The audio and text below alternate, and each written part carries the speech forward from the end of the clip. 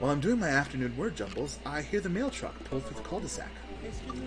I wonder if we got any coupons today. Pastry life, carb life, pastry life, carb life, pastry life, carb life, pastry life, carb life, pastry life, carb. Oh, I got a package. I wonder what it is. It's butterflies? Oh boy, I don't even want to know what Amanda was planning on doing with these. You ordered butterflies? Alright. You can order dead butterflies on mine? Wait, so these aren't yours? No, but I'm definitely ordering some right now. Okay, love you. Is it Damien? I should bring the box to Damien, right? Is that going to constitute a second date? Or should I give it to Amanda? No, I'll give it back to Damien. I should take it over to him. That's stealing. If I gave it to Amanda, that would be stealing, you all. That's not good. I jog over to Damien's house, his box up. Pull back his door knocker, and suddenly the door opens. Oh, Mr. Silk. To what do I owe the pleasure? Whoa, how did you know I was about to knock? I don't know. Oh, okay. Anyways, I think this got delivered to my house by mistake. I hand him the box and his face lights up. What a wonderful surprise. I was just about to send a strongly worded letter to the courier service about this. Many thanks. Not to pry, but what are you going to do with those butterflies?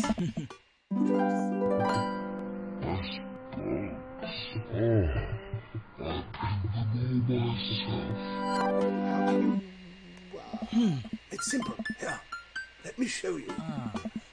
These aren't ready quite yet. They'll need to be rehydrated overnight so they're easy to work with. I have some over here that are ready to pin. Damien takes a seat at his desk while I hover behind him.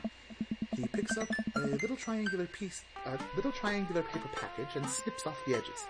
He pulls out an all-black butterfly and shows it to me. I'm rather excited about this one. It's a turquoise swallowtail. He gently opens the wing, spreading the butterflies out on the table.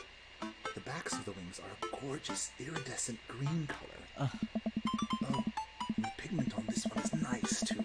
Anyway, pinning a butterfly is actually very simple. It just requires a delicate touch. First, I'll put a pin through the thorax.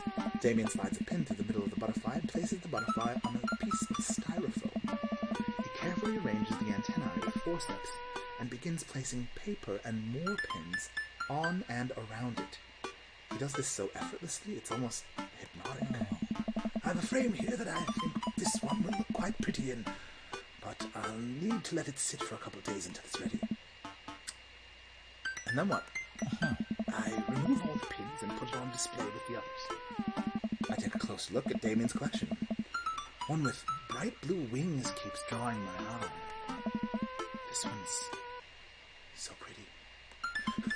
Damien takes off the wall. Oh, yes. That's a blue morpho. He hands the small frame to me. Here, I think this would look lovely in your home. Oh, I couldn't take this. I insist, believe me, I have more than enough. Thank you. If you have ever an interest in pinning some insects yourself, you know where to find me. I think I'll leave that up to you. But I feel like I'd probably break them in half with my butterfingers. I would say sausage fingers more than butterfingers, because it's not like I feel like anyways, personal thing. Nonsense. You have beautiful, steady hands. You would make a fine taxidermist. Oh, thank you. Am I blushing? I take a closer look at the large yellow envelope. Amanda? What? I have something for you. I'm kind of busy right now. Can you come back later? Okay, just thought you'd want this big ol' envelope we got from HIA. HIA? Horn Institute for the Arts? I mean, if you're busy, I can come back. Father, please. She pulls out a letter and unfolds it. And suspense is killing me. This is her dream school. Amanda's face is unreadable. I can't believe this. Oh, honey, it's okay if you didn't. I got in! Oh! I got in!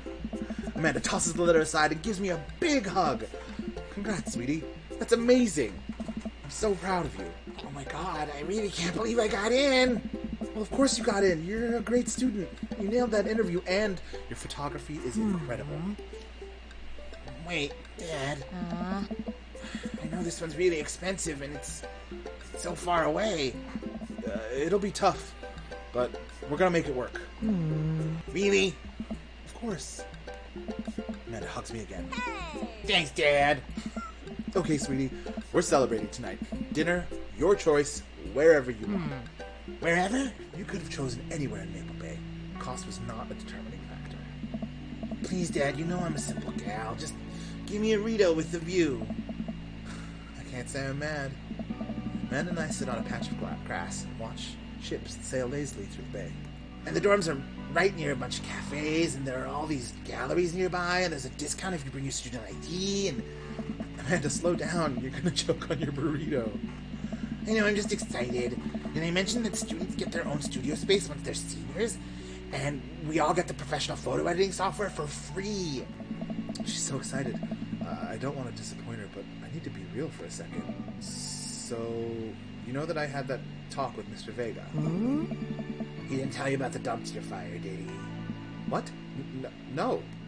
I don't want to put a dumpster fire on the... I don't want to put a damper on the good news, but I need you to knock it out of the park with these last few months of school, okay? If you really want to go to Horns, we need that scholarship money. I know you can do it. Okay. I promise I'll try harder. Hi. Happy morning to you. I'm just trying to have a chill time with my bro Craig. Today's supposed to be like over 100 again. Like, literally, I don't know if anyone else has had this, but literally all of my friends on like social media have been putting up like, oh, it's finally getting cold. Like, oh, nature is healing. Like, and I'm just like, what do you mean it's so hot? My children are having a tea party and they wanted to invite Amanda, but we can't find her on here. You're also invited. Why would Amanda be on Dad Book? I mean, she obviously is on Dad Book because she has the Dadmanda profile over here. But like, I just don't. Where's your daughter on Dad Book? Amanda's helping her papa find a nice man. Dads do love coffee. Your Silk Daddy loves coffee. Are you ready for the thing we're gonna do today? The thing you promised me do? Honey, I already told you that I'm not gonna throw away my Tom Clancy novels. The tea party, Dad. Craig's kids, that hand-drawn invitation. Aww. Amanda walks over to the refrigerator and comes back with a hand-drawn invitation on a sheet of computer paper, inviting Amanda and Amanda's dad to a tea party. They spelled cordially wrong. That's what I say. Earlio, he's such a lawyer. I feel like maybe it's just because I know lawyers and I have lawyers in my family.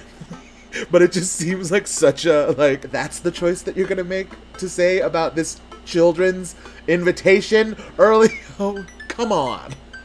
Just put some going outside pants and let's get going. I can go outside in sweatpants. Nothing's stopping me. Huh. Dad, I'll see you in a minute. Fuck authority. We all wear the same outfits all the time. What did I say about the pants? I'm a rebel, sweetie. Oh gosh, new voices. Oh, twins. Okay.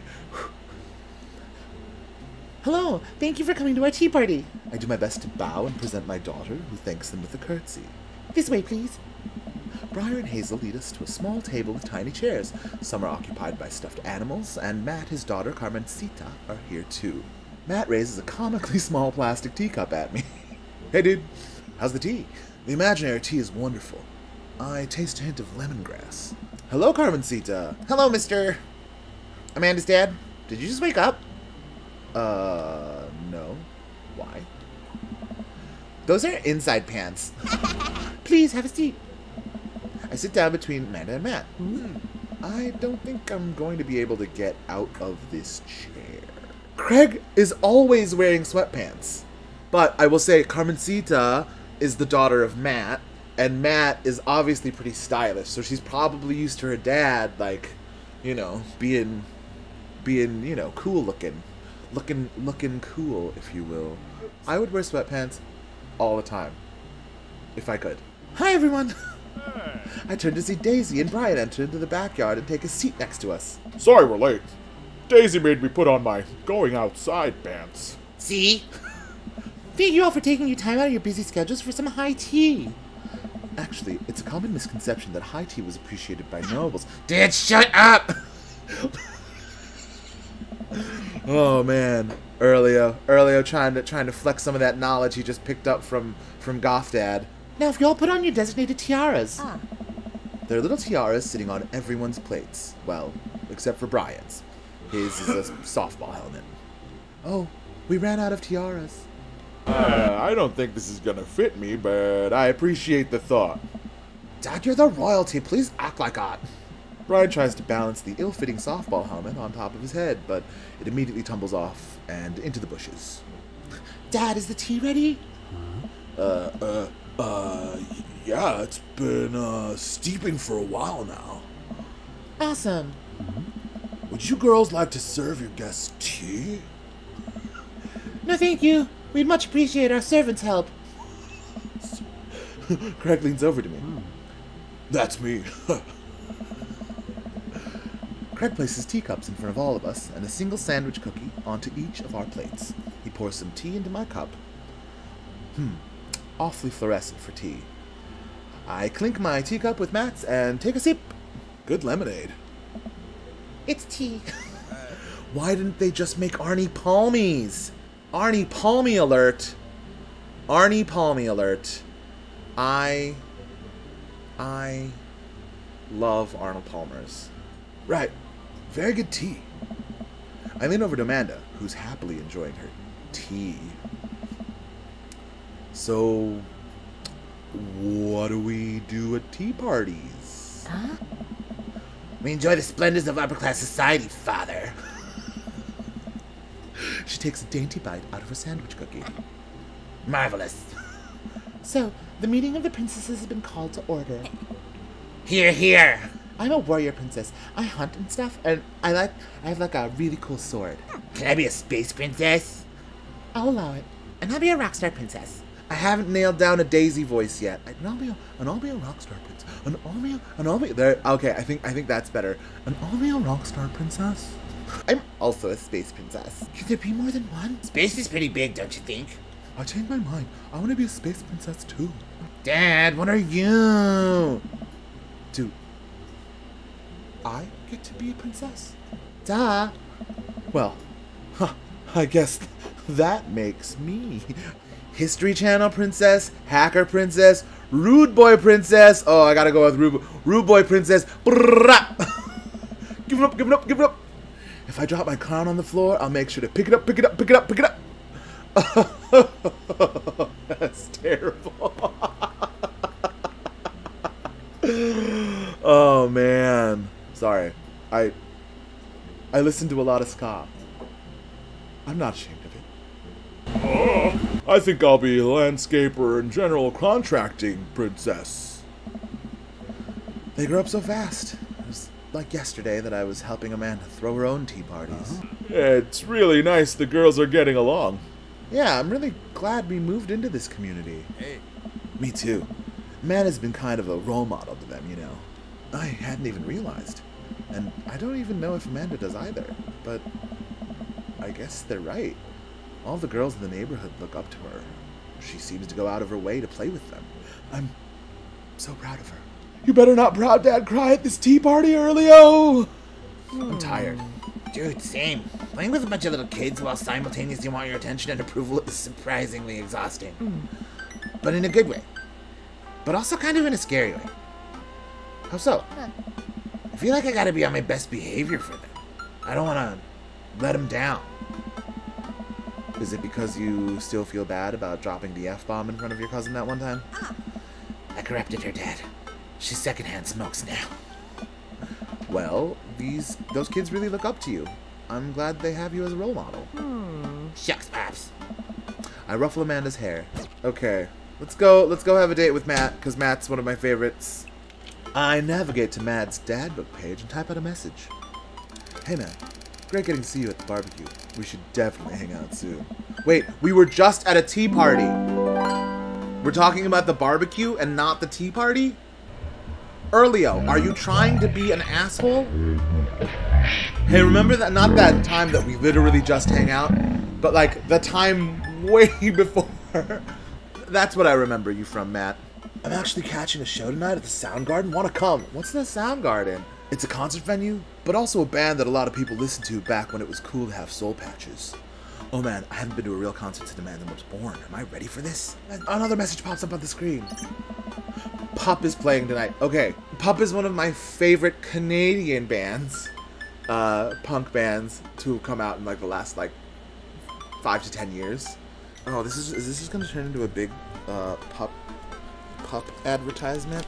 This is Pup's first album. It's really incredible.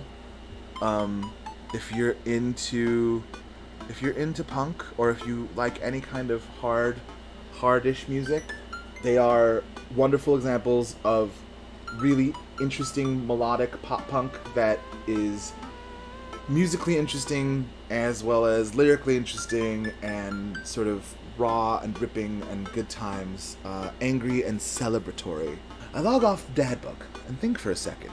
Wait, when was the last time I went to a concert? What do you even do at concerts now? Hey, you made it! Ready for tonight? You better believe it, fellow live music lover. Grab those ticks and let's mash that new... What? New? Short for venue? You know, where you go to see dope certs? You're just making this stuff up right now. Man, I gotta admit, I haven't been to a real concert since Pet Rocks were cool. I have no idea what I'm in for. I got to take you to your first concert in a long time? This is gonna be awesome! Just hang with me, Earlio, and you'll be good. Quick question. Hey. Shoot.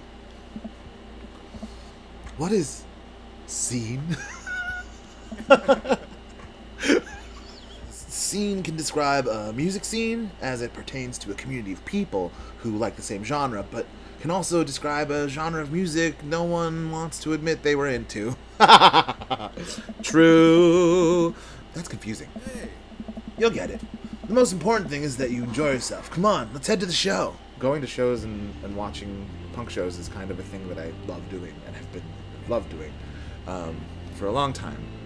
And so it's like, I'm pretty sure that this current string of pandemic has been the longest time I've ever gone without going to a punk show or going to any sort of show, which is a little like, it's just, I don't know, it feels weird. And now, but now like thinking about it, like, oh my God, I feel like if I walked into a venue today, like I'd just start weeping. Like I'd just be like, oh my God, all of these things.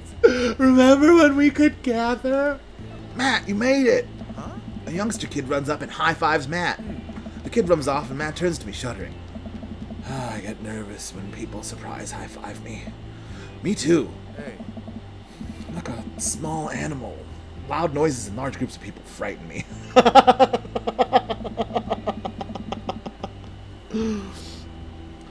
Do you also enjoy curling up in a patch of sunlight to take a nap? Oh. That's my favorite thing to do. A couple other people notice that Matt's in the crowd and yell, hey, as well. Matt waves and hugs a couple people. He seems really in his element here. Uh-huh. Matt turns his attention back to me. That's right. Eyes on this, buddy. I'm so afraid of all these people. Oh, it's times like these when I realize that I can only be charming and funny for about 5 minutes before I run out of stuff to talk about, and then I become keenly aware of my hands are, and that there's no comfortable place in your mouth for your tongue to rest. God damn it, where do I put my tongue? Yeah, sounds great. So you go to concerts a lot. Oh yeah, it's one of my absolute favorite things in the world. I think it's one thing to listen to music and connect with it, but when you're in a room full of people connecting with the music just the same way that you are, that's magic. I suddenly have the urge to pee. Curse this tiny dad bladder. I've never heard it put that way. That's really beautiful. Also, I have to pee. Yeah, sounds great. Hurry up, man. They're about to go on. This is rookie mistake, Earlio. You don't do this. All you have to do is start sweating because the the band is gonna get crazy, and it'll offset your P requirements so that you don't lose your place in.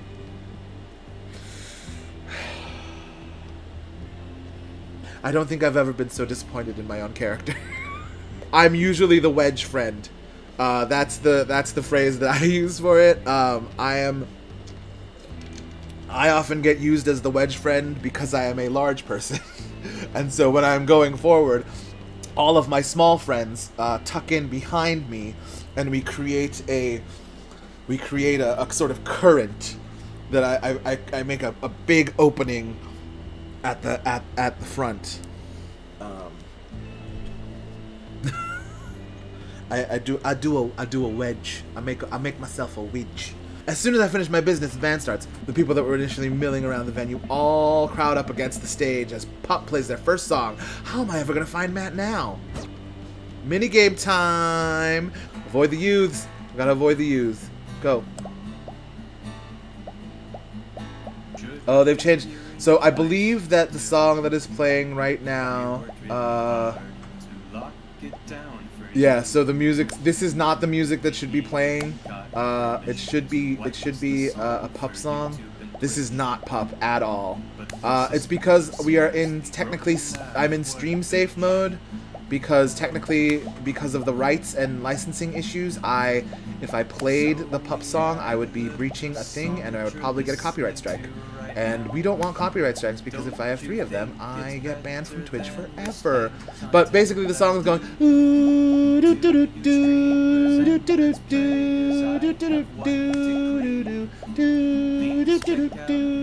She says I need to grow up.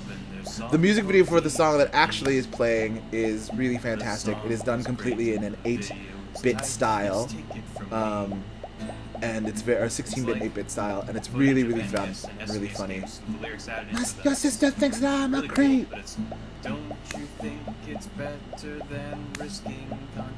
Oh my gosh, I wish it was Pup though.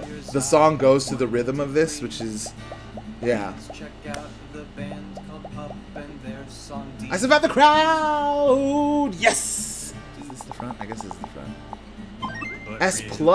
I am a pop punk. I guess I should do. I'm bumped into from behind, and I find myself in the middle of a bunch of youths running around in a circle to the music. I'm in the pit now. How do I get out of the pit? This is it. This is how I die. Trampled under the boots of counterculture. God, what an honor. What a privilege. Someone grabs my hand. Someone familiar. I look up and see Matt. He pulls me back up onto my feet. You're wild, dude. Yeah, we got them eggplants. Eggplants. Matt throws his arms around me, and we jump back into the circle, bashing into youths left and right as Pup plays a killer solo. I didn't know you messed with the pit. Hey. Me neither. Maybe I only got enough pit energy for one song. Alright, man, let's retreat. We'll show these kids how it's done another day.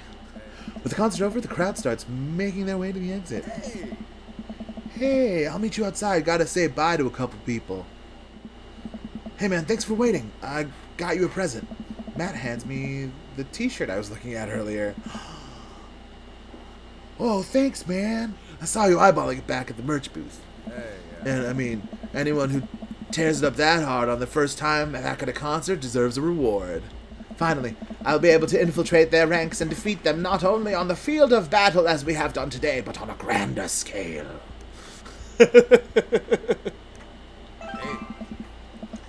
We'll see you in the world pit, youths. Hey, Matt. Oh. Hey, it's Pup. Oh, it's Pup. Look at them. They're so lovely. Hey, dude, I didn't realize you were here. Hey.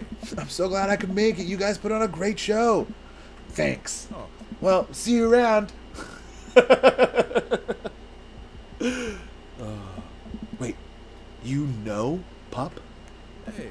Oh yeah, met him a couple times when they first started touring. Kids. Hey. Whoa.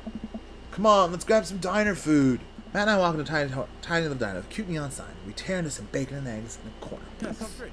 So there I am in the pit trying to explain to the face tattoo guy that I didn't mean to elbow him with a face tattoo, but he's already seeing red. He's lumbering toward me and there's nowhere to go. Hey, yeah. It's the end for me, right?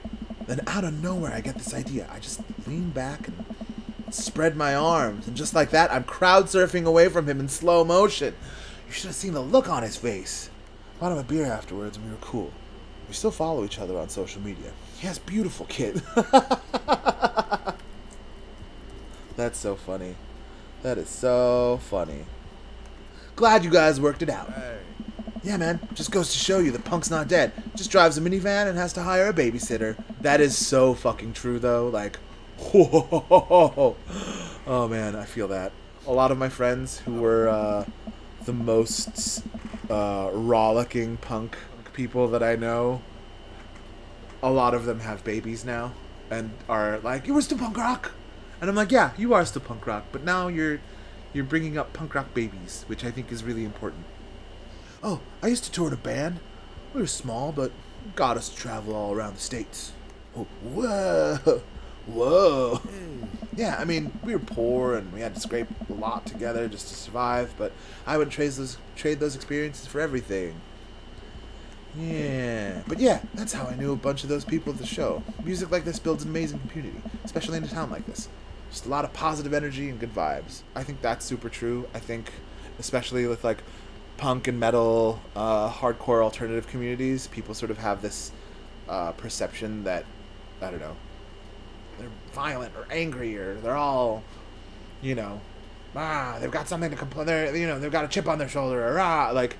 But to be completely honest, I think I've never felt more accepted or like, you know, welcome than at punk shows and meeting people and yeah.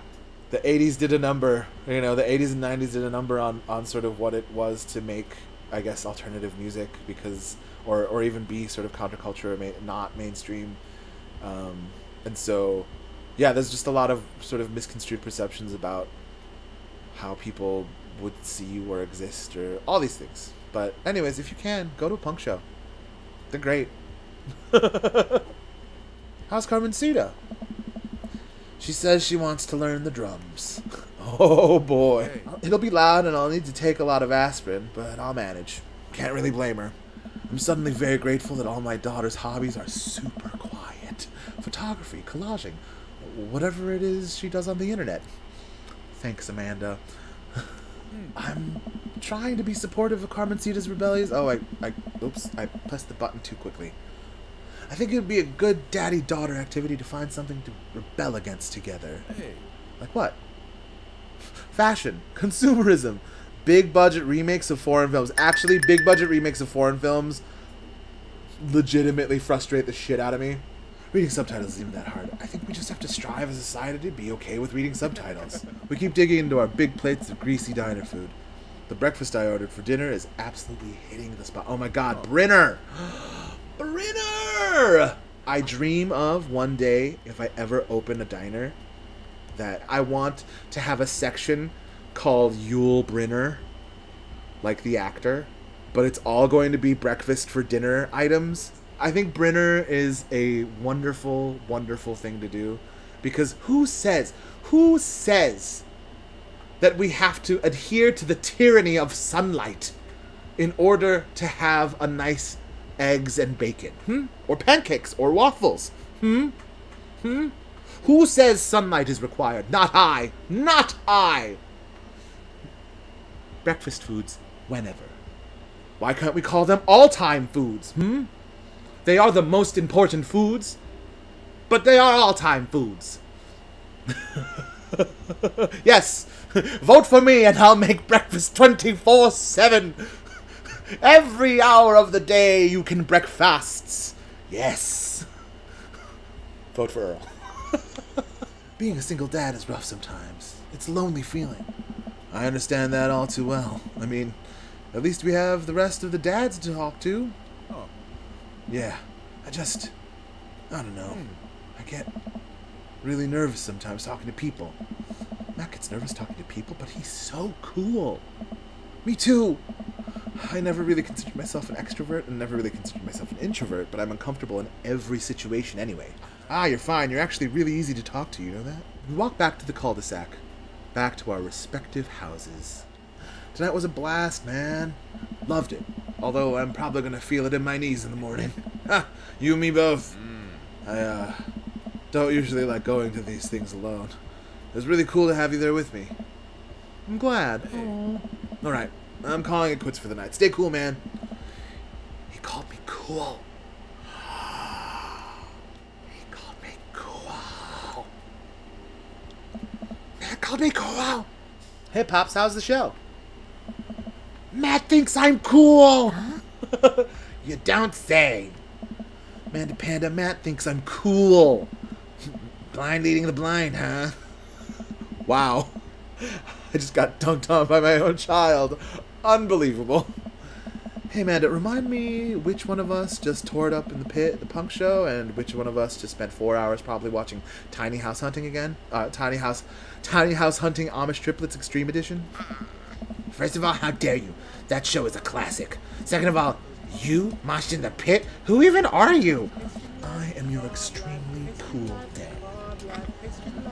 Alright, I'm hitting the hay, Pops. I'll see you in the pit. Night, kiddo. Let's open this pit up! Pastry life, carb life, movie about those carbs coming up into our mouths. Pastry life, carb life, pastry life, carb life, pastry life, carb life, pastry life, carb life, pastry life, carb life, pastry life, carb life, pastry life, carb life, pastry life.